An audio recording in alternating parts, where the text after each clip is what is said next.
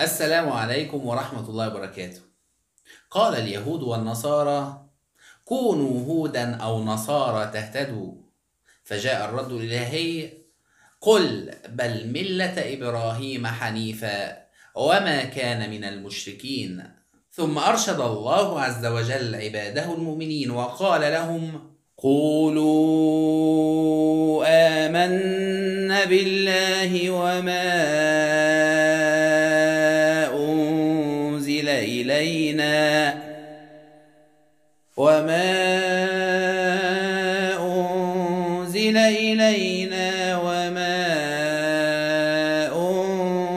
إلى إبراهيم وإسماعيل وإسحاق ويعقوب والأسباط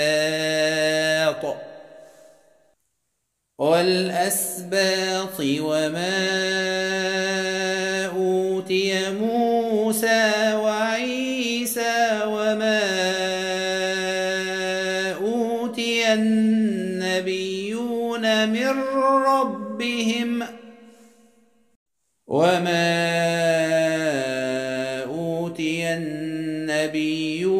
من ربهم لا نفرق بين أحد منهم ونحن له مسلمون.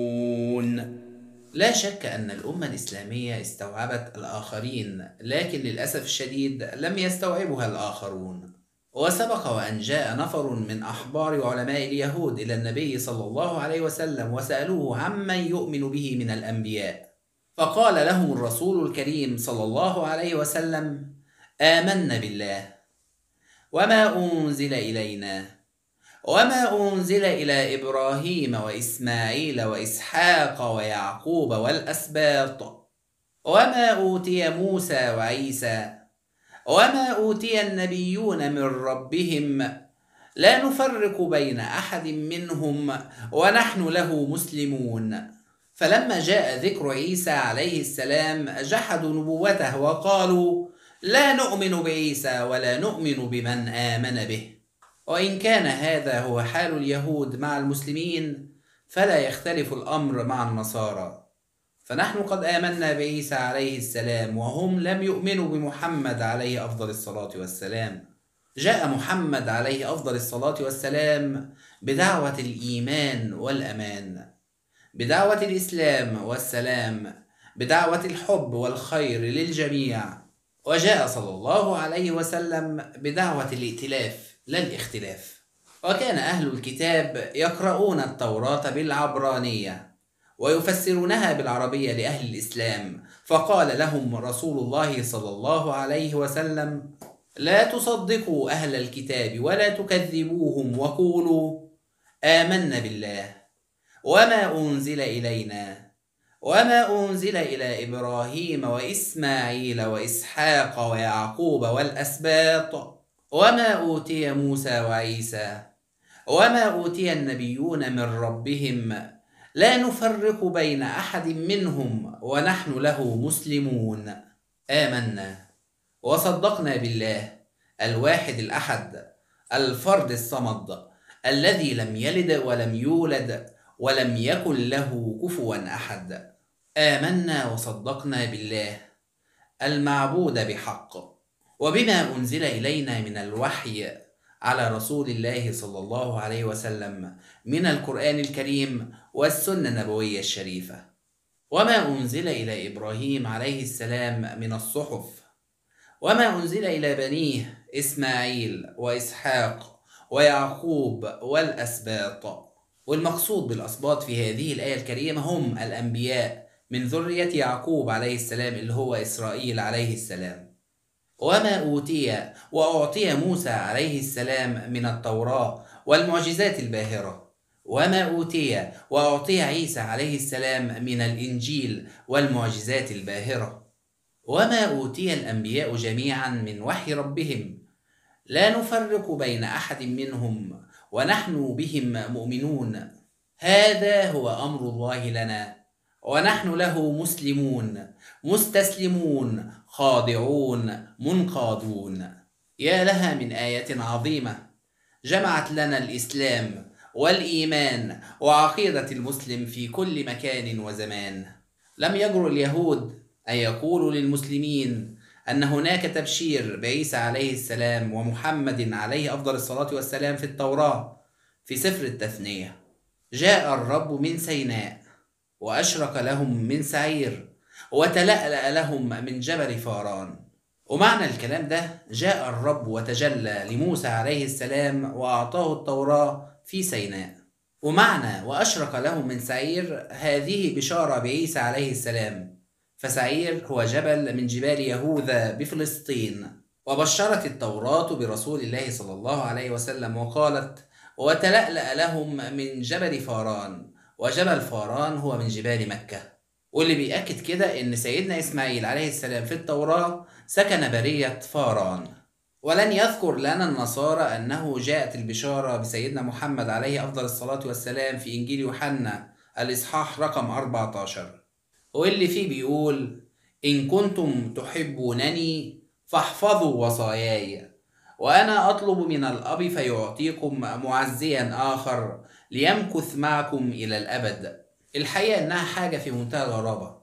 إيه وجه الاستفادة على أهل الكتاب من التصديق ببعض الأنبياء والتكذيب ببعض، من التصديق ببعض الكتب السماوية المنزلة والتكذيب ببعض؟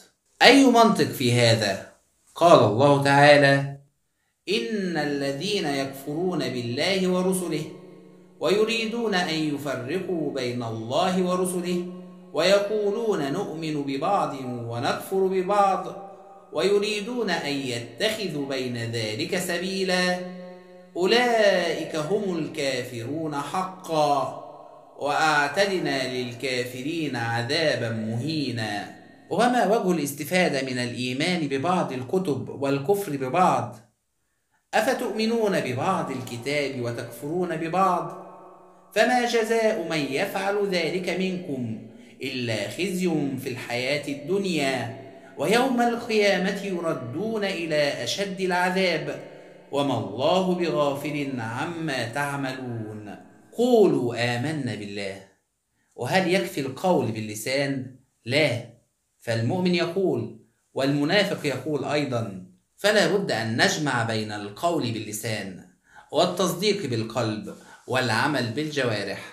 وسأل أحد الصحابة الرسول صلى الله عليه وسلم عن نصيحة شاملة جامعة، فقال له الرسول صلى الله عليه وسلم: قل آمنت بالله ثم استقم. ولأن الإيمان بالله عز وجل هو قمة الإيمان، فكان التقديم به أولى. وما أنزل إلينا من وحي على رسول الله صلى الله عليه وسلم من القرآن الكريم والسنة النبوية المطهرة، وما ينطق عن الهوى إن هو إلا وحي يوحى. قال الله عز وجل: وأنزل الله عليك الكتاب والحكمة. ومن فرق بين القرآن الكريم والسنة النبوية الشريفة ليس بمؤمن. وأكيد هناك علة لتقديم القرآن الكريم على سائر الكتب السماوية المنزلة، وهذا لأن القرآن الكريم نسخ جميع الكتب السماوية المنزلة وجاء مصدقا لما بين يديه من الكتاب ومهيمنا عليه. وما أنزل إلى إبراهيم وإسماعيل وإسحاق ويعقوب والأسباط. لماذا تم تقديم سيدنا إبراهيم عليه السلام؟ وذلك لأن الجميع يقدرونه ويحبونه ولا يختلفون عليه. ومعنى الأسباط في هذه الآية الكريمة على غير المعتاد، لأن الأسباط معناها أخوة سيدنا يوسف عليه السلام، لكن في هذه الآية الكريمة هم الأنبياء من ذرية سيدنا يعقوب عليه السلام. فالأسباط من بني إسرائيل كالقبائل من العرب والشعوب من العجم. وما أوتي موسى وعيسى، أي وما أوتي وأعطي موسى عليه السلام من التوراة والمعجزات الباهرة كالعصا واليد البيضاء وشق البحر. وما أوتي وأعطي عيسى عليه السلام من الإنجيل والمعجزات الباهرة كإحياء الموتى بإذن الله وشفاء الأكمه والأبرص بإذن الله.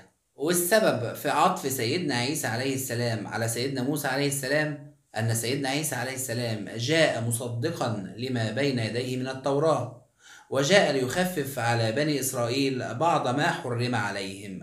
وما أوتي النبيون من ربهم، فجميع الأنبياء مبلغون لوحي الله عز وجل، ليس لهم من الأمر شيء. ومن رحمة الله عز وجل بنا أنه لم يتركنا لنضيع دون هدى، فأرسل إلينا الأنبياء والرسل، وأنزل إلينا الكتب السماوية المنزلة. ودعوة جميع الأنبياء هي الإسلام والاستسلام لله عز وجل. لا يوجد نص صريح في القرآن الكريم والسنة النبوية المطهرة بأسماء جميع الأنبياء، بل ذكر بعض الأنبياء في القرآن والسنة. فعلينا جميعا الإيمان إجمالا بجميع الأنبياء، والإيمان تفصيلا بمن ذكر من الأنبياء. قال الله تعالى: ولقد أرسلنا رسلا من قبلك منهم من قصصنا عليك ومنهم من لم نقصص عليك لا نفرق بين أحد منهم، وهذه خاصية للمسلمين في كل زمان ومكان.